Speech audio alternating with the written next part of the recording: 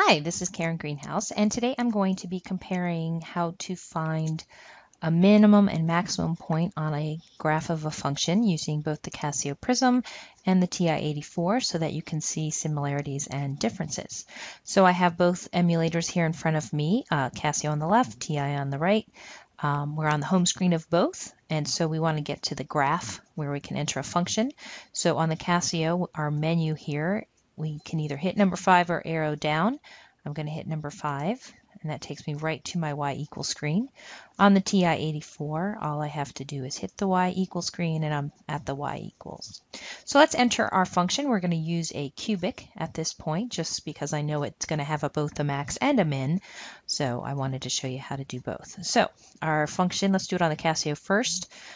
We've got x to the third minus 4x squared plus 2x, whoops, didn't mean to do that, 2x plus 7. And to set it on the Casio, we hit execute, and that has set the function for us. And over here on the 84, you'll notice pretty much it's exactly the same, the main difference being where those buttons are. So my variable buttons here and over on the Casio, it's kind of in a different column down a row. And my x squared's on the left down on the TI, and on the Casio, it's up more towards the top. Same process though. So we're going to enter x to the third minus 4x squared plus 2x plus 7. And on the TI, I hit enter instead of execute. And so now I have both equations set. One thing to note is that they're both colored calculators, but notice that the function appears on the Casio in the color it will appear. So you actually see the function in blue, and when you graph it's blue. Over here on the TI, we only know it's going to be blue because of the little blue box on the left hand. We don't actually see it in the function.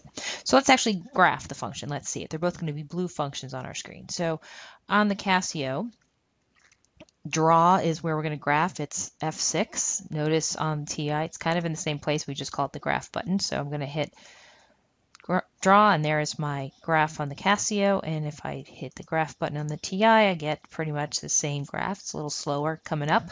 The Casio, notice, has my axes labeled, and I have some numbers showing up as well. I don't see that on the TI. So now what I want is, notice this function, one of the reasons I picked it is it has both a max and a min, and I can see that on both of these graphs in both calculators. So now I want to actually find the coordinates of that max and that min for this particular function. So for both, I kind of do the next step sort of similar. I want to solve, I want to find something on the graph. So on the Casio, I'm going to hit here, G solve, hit F5.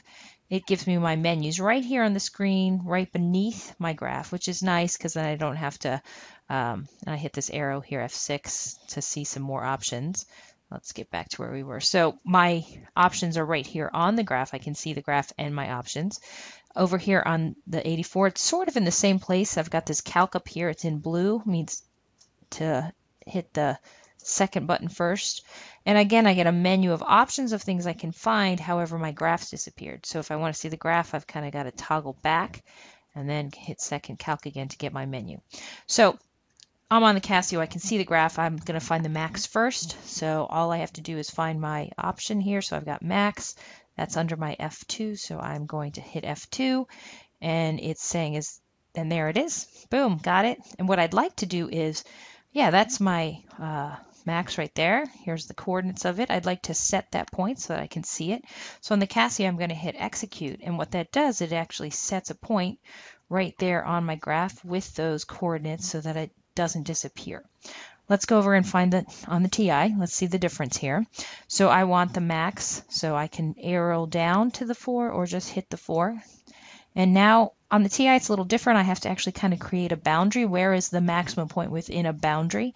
So it's asking me first for a left bound. So I want to make sure I'm a little to the left of where that max point is.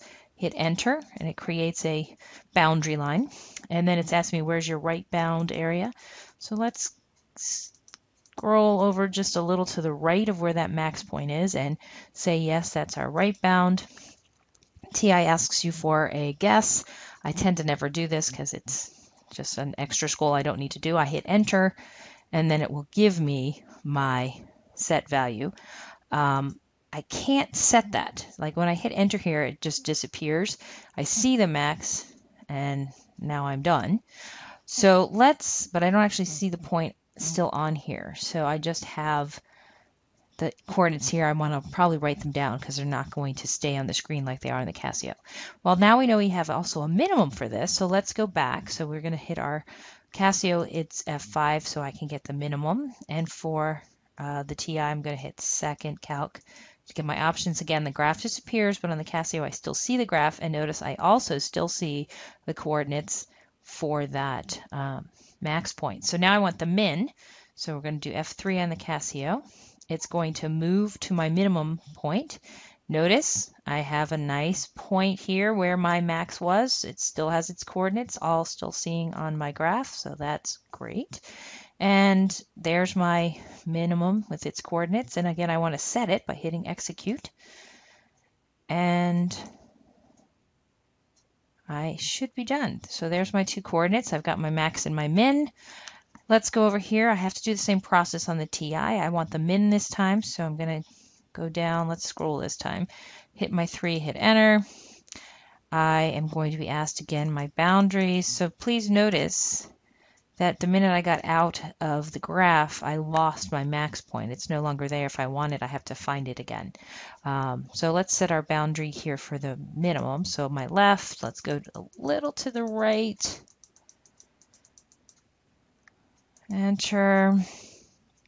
I think I went a little too far, but it doesn't really actually matter. You just need a bound as long as it's a minimum in there. So hit enter. I made a guess, and there's my minimum point, and there's the coordinates. So it's a much more labor intensive to get to the max and min for the TI. You do have to make sure you record them because they won't stay on the screen. On the Casio, it's very quick, and it also allows you to keep those points and mark those points on the graph so that if let's just exit out of this, and let's go back to our draw. If I get out and come back, I still see my max and min on my grid. So the Casio is nicer visually. It has the points, it has coordinates. It's a lot quicker, and you can do a lot more exploration because now you have those points. You don't have to keep going back and forth. They're there, and you can use them as you need. So that's my quick little demonstration on finding a max and a min of a function.